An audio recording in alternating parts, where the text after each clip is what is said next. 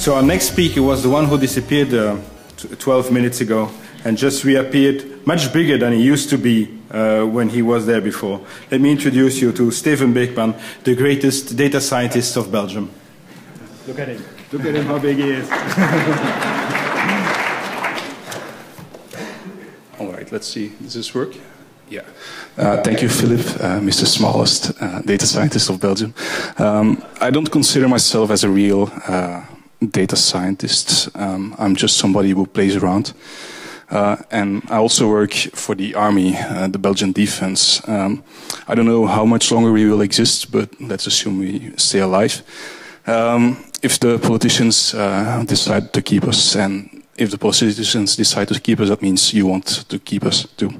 I'm also a volunteer at Startup Bus, and I will explain those things in the next few slides. So what follows is also my personal opinion, just so you know that. What is there to defend in Belgium? Of course, the production of our beers. We also have our fries. They're not French, they're Belgian. And of course, our delicious chocolates, which are not really Swiss, but really, really Belgian. Also, Startup Bus, what is it? It is an international competition. We have lots of competitions, one in the States, one in Europe, one in Africa, and also one in Australia. And we actually drive a few buses around, and for 3 days to a central point, starting from lots of countries. And they have to develop new startups in 3 days from scratch and be able to launch them afterwards. So it's a 3-day hackathon on wheels. It's also an exercise in not sleeping. It's very hard. Sometimes people fall asleep at very ambitious locations like Google Zurich. But basically, Startup Bus, it makes people more entrepreneurial. It empowers the people who want to disrupt the status quo. And that's actually what the government needs. Government, typically, it was something very boring. People don't come outside and they don't get in touch with real life, with startup companies. Hans, I really hurt you if you're still here. And times are changing. Even the Wall Street Journal is changing its own newspaper. Their marketplace section, it's now called Business and Technology. Why? Because business is becoming more and more technology driven. And the same thing is true for the public sector. We should get away with all the paperwork and the old school processes, and we should digitalize them, and we're actually doing that already. And yeah, in the next 10 minutes, I hope to explain how we do that in the army. So, the Belgian army, for those who don't know how big we are, we have around 33,000 people. 30,000 of them are military, and then you have 3,000 civilians. I'm one of those. We're divided in around 200 units. But let's look at the context. So, this is a map. I just took a screenshot of that. How's the pointer? Yeah. So, all the dots you see here, that's where there's a conflict, an armed conflict. So Europe, pretty much nothing. We should be lucky with that. But Ukraine is all in the news. Syria and Iraq, Afghanistan too, even Pakistan, the entire Southeast Asia, pretty much Northern Africa. So yeah, there's lots of conflicts in the world. So an army, you still need it, even though you're still safe here.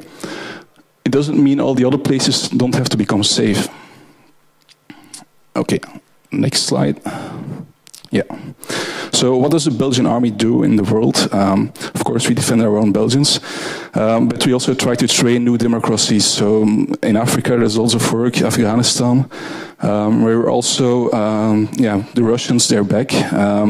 They're flying with their bombers all over the Baltics, even trying to get to the UK. And we have Belgian F-16s in Poland protecting their airspace. Even the smaller Baltic states, they don't have an air force. So they depend on NATO to defend their own airspace. There's also an economic reason. So lots of Belgian ships are in the Indian Ocean, and there is an European mission there trying to protect the European ships against pirates. It's something strange because we only know them from the movies. Another thing the Belgian army does is cutting money. We're here to make the Belgian budget break even. if you look at this, we're not the only country. So this is the defense expenditure as a percent of the GDP. And from the 90s, it's going from almost 3% to less than 1% we're spending to defense. For the record, the US defense expenditure is around 4%, and Russia, of course, is also a bit higher than what we are spending. And I'm not even talking about China. So cutting money is our main driver to become data-driven, because we have a few questions. What do we do? The Army is a large organization. What does it cost what we do? What will it cost? What we're going to do in the next year? What did it cost in the past few events? And do we actually still need to spend money on it? And that's typically something, if you're not an IT person, that's what you do with Excel files and Access databases. But we're luckily trying to move away from that. So in the 70s and 80s, we built lots of software applications in-house. Who here likes SAP? There's one, two. Sorry, SAP guy. Who here likes PeopleSoft? Nobody? Ouch. We're actually getting PeopleSoft inside for an HR application. At our peak time, we had around 200 applications built. And you should know our applications, they have a functional owner, so there's a business driver. And then there's also a sponsor inside the Army who says, okay, we're going to spend time on developing the app, yes or no. The problem with that is they generate lots of data, and data is there to be used.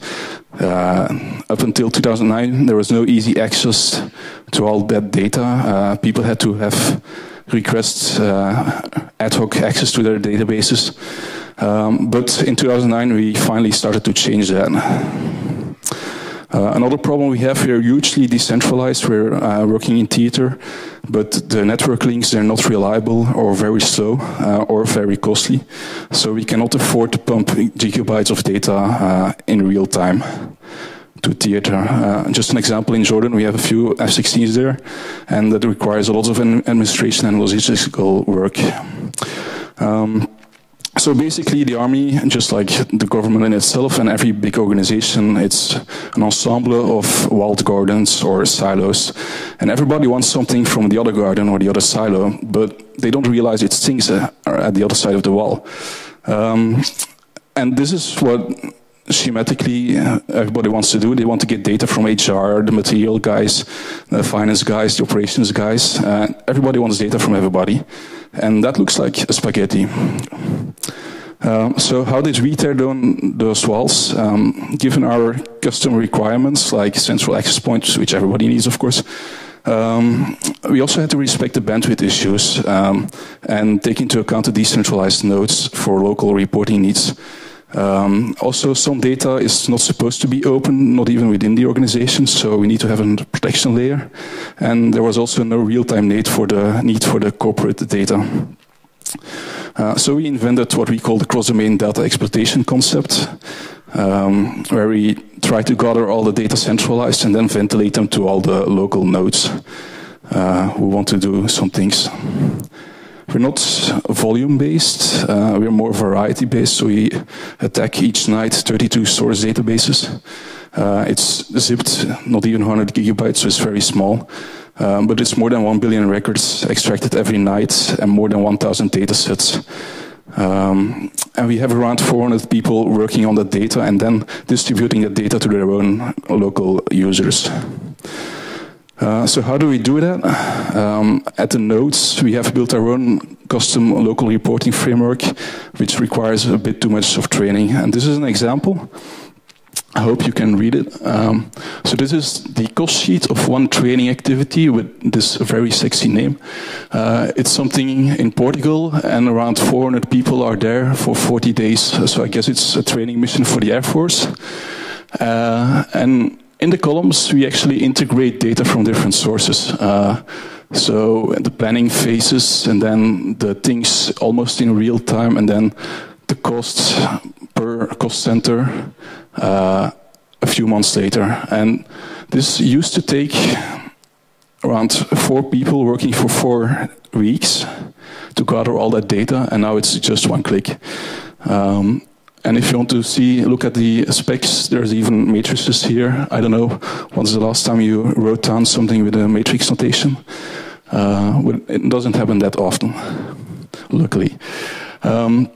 We also do a real-time thing. So I said our framework wasn't really real-time needed, but sometimes we do have a real-time need. This one plots the positions of all the planes we have. So at the time I took the screenshot, lots of them were flying in Belgium, but we even had some in Africa and someone coming back from Afghanistan, I think. Yeah, and nobody in the States, which is okay, I guess. So what did we learn from this? Opening up, it's very important, and it facilitates innovation because it takes the central point of IT away from it. People can do their own self-service business intelligence, and we're not standing in the way. And even as a government, what we don't do enough, yeah, we should do that more. Get out of the way of the startups and even the bigger corporations and our civilians ourselves. And it also leads to a more efficient organization. Like I said, we saved for one project, we saved 4 people. And we have to do that because we're losing people with all the pensions in the next few years. I think what we want to do in the future, we want to push for better integration. Integration is what makes it more efficient. And we also want to invest in tools like the notebooks, and for Spark, maybe as a real-time need. Something every company is also involved with is the data quality of the data they have. It's very important, and I think making it more explicit is a very important thing. And I think then my time's up. Half a minute? Yeah, I'm gonna leave it there. I had some things for the minister, but he's not here anymore, so thank you.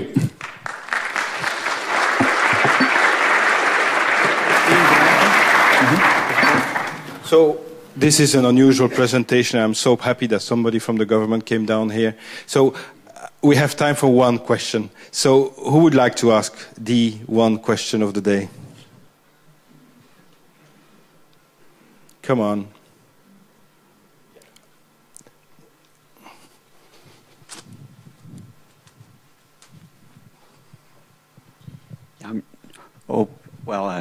The question is not too technical, but I was surprised when I saw your picture where you gather all the data from different sources, that you adopt mostly MySQL databases rather than I would have expected some kind of NoSQL solution, something that scales better. And what's the question exactly? What the price is? No. What's the reason? Is there a reason why you adopted? You didn't adopt a big data technology. I think, and it's actually for lots of parts within the organization and the government and the bigger organizations. It's especially when you have an older demography inside your organization who doesn't come out a lot. You need to stay in touch with your environment. Like Hans said, he had to go to the States and learn things there, and then he came back, and that's when people realized, oh, there's something nice going on outside of what we're doing. And in one of the next slides, I was going to show data innovation. It comes from the outside. It rarely comes from the inside. And staying in touch with your context, it's very important to do that. And I think that's the reason why we don't have adopted anything big data tools just yet, but we're getting into MongoDB. So if that's a positive thing for you, I hope you're happy with that. Excellent. Thank you. Thank you, Steven. Thank you very much. Okay.